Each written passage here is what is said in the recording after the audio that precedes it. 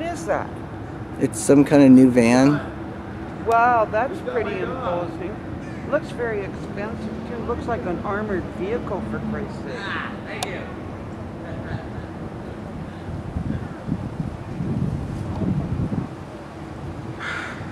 You said it looked imposing? Looks terribly imposing. It looks like something you'd see in the middle of a war. Looks like something that would be in Afghanistan or Iraq, not on the streets of Victoria.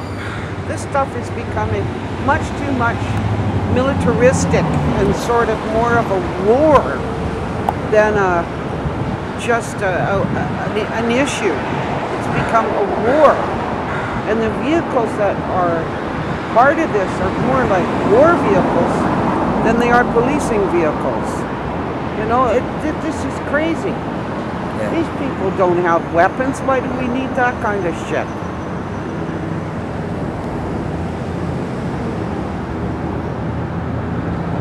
Well, should we go on to the next stop, see who we can find? Let's do it.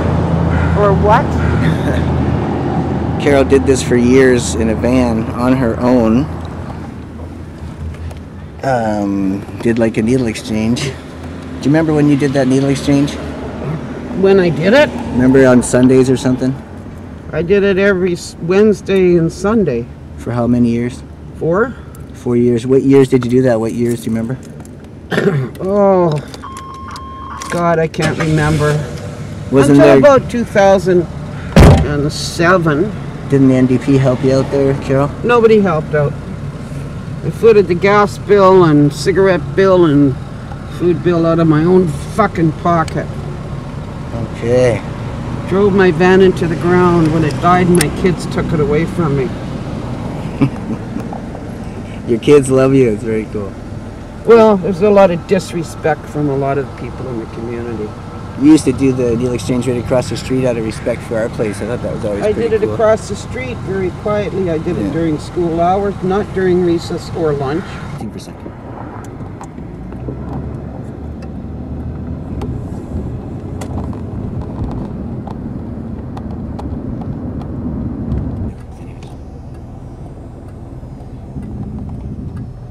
There's that armored vehicle again. I don't get it. It kind of, I guess, does look like that, doesn't it? It looks like something that'd be in a third world country fighting a war. Something out of Desert fucking Storm.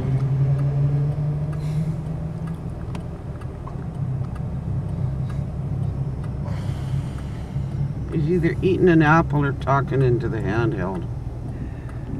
You got a good eye. I haven't seen it. Oh, I see. I can see something in his hand. That's all. Here come the fuzz. Here come the fuzz. See, it's like an armored vehicle. What's near here? This is Burnside Gorge area. And there's housing. We just subsidized housing. We just drove by. Yeah, that was the CRD subsidized housing. It's really nice. Nice. And It's on now. this one here. Yep. A lot of people stay there on a monthly basis. It's not that they will rent by the month, but it takes almost a full welfare check to rent there. The rent is $700 and some odd dollars. Isn't that everywhere though? Mostly. Well, and they charge more when there's 2 people in there. So if you're paying $700 for a single, you're paying $900 for 2. And people don't have that. There are a couple of good places along here you should note. And the one is coming up, which is the Waterway. It's run by Pacifica Housing. That's specialty support housing. It was a hotel. Where is it? Right on the corner where that white sign is. Okay, thank you. This brown building here. That is now all subsidized housing run by Pacifica. Rent is roughly $500 a month, but it includes your lights, your cable, and your telephone. Which is pretty good. The rest of this market housing stuff is like $6 1/4 for a bachelor. So where are we driving right now? Okay, we're driving down to here where you see the blank sign. This Okay, blank signage. This building here was bought out by the city of Victoria and will be turned into subsidized housing. This particular place, which I believe has something like 60 units right now, and a bit across there as well. This is all going to be converted. This will become housing for First Nations single mothers and children. They will be taking the current units and revamping them all and making 30 units here. A very nice location right by a bus stop. You know, it's pretty nice. I think it's about 8 blocks to school for the kids. Not too bad at all. The only problem is it's been vacant for some time, and it strikes me that it could be open until such time as they actually go to renovate it. Why do they need to have it closed for 4 fucking months? To me, that part of the logic I don't get.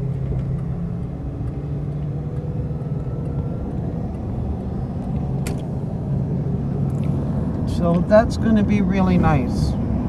The Travelers, the old Travelers the city bought.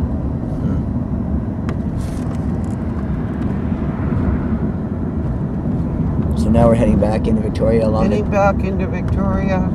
along the gorge. Cedar Grove is another one that's run. Over this here, that is run, I believe, through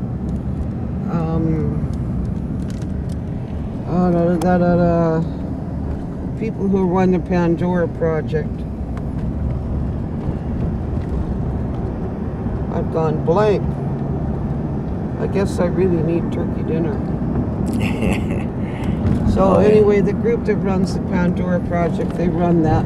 These are all considered to be supportive housing units. Hey Carol, aren't we going by the Kool-Aid new building they built somewhere near here? Yeah, we will.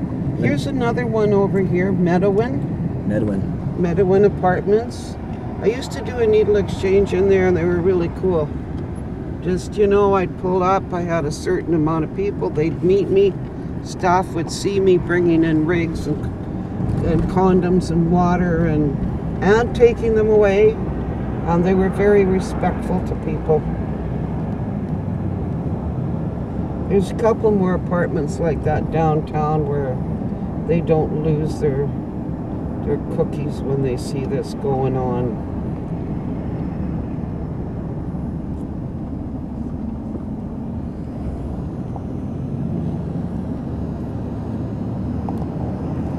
This is sort of the light industrial district of Victoria.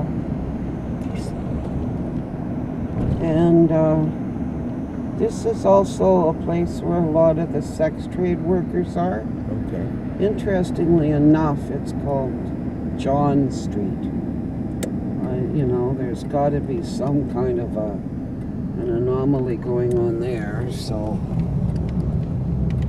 you know.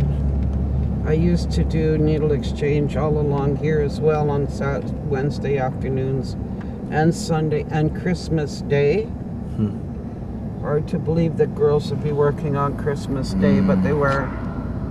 And it struck me better to be safe than sorry on getting them what they needed in order to remain safe. So let's go. We'll keep going this way for a bit. Another one of those trucks. Hey, let's go down John Street.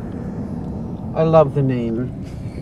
Just seems to fit with an area that has sex trade workers. Adorable. John Howard has their society down in here. They're pretty good at helping guys out, people out who've got records, helping with criminal pardons, that kind of stuff. A lot of police out on Thanksgiving. Now, what street is this new building on? There it is, up there. Let's go that way. Another police car. Whoa. 2 police cars. Whoa, I think we found an impound lot. Oh, right, yeah. Maybe. Fabulous mural down there. Yeah, beautiful. Some nice art. Sorry, everybody, about the bang bang. So this is the new housing. Oh, really? What kind of housing? This is the new StreetLink place. Ah, cool. Slow down. Right on. Looks very very jail-like, doesn't it? I mean, if you look at the top part, it's kind of... Can you just pull?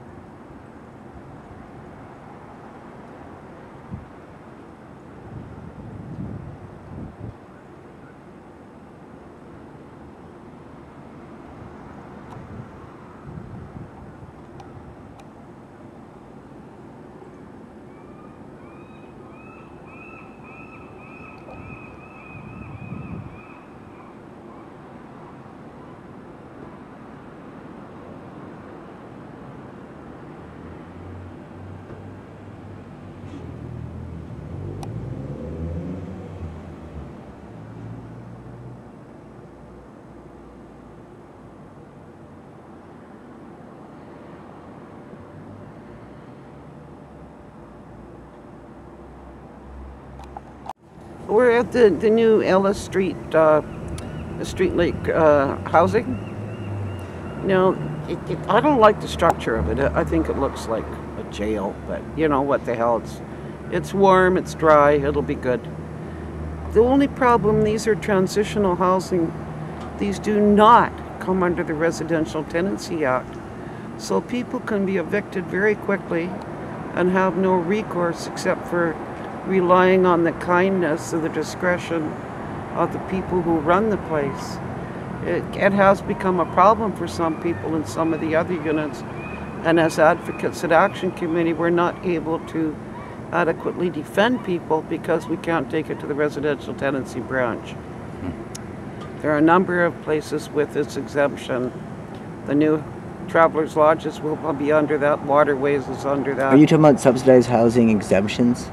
No, it's an exemption from being under the Residential Tenancy Act because they are considered to be transitional housing. Well, supposedly the subsidized housing is under the same threat right now. That's what I heard. No, they can't do it with the ordinary subsidized housing. They can only do it with housing that they build to become transitional housing. Okay, well, let's find out because we just we'll find out. Hang on.